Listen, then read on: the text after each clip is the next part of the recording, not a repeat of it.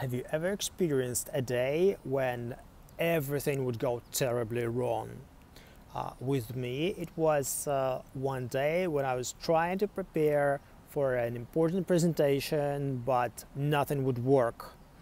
Neither the computer nor the power, so I would completely ruin this preparation time. Of course, I was frustrated. There was no drinking water in the office, and the AC would not work.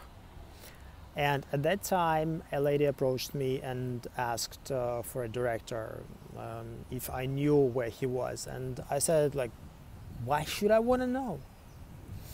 And I think in a Western culture, maybe it is more or less appropriate, but in Indian social context, it was utterly rude, and I still regret saying that to this lady. Although after a year or so, we finally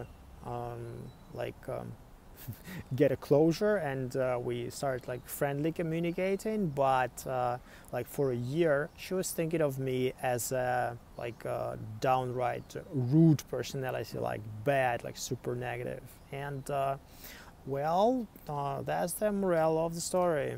So whatever you're feeling right now, and whatever the problem you're experiencing, forget about the negativity, and think before delivering it to somebody else who probably need just a nod of your head, or maybe just very simple two words.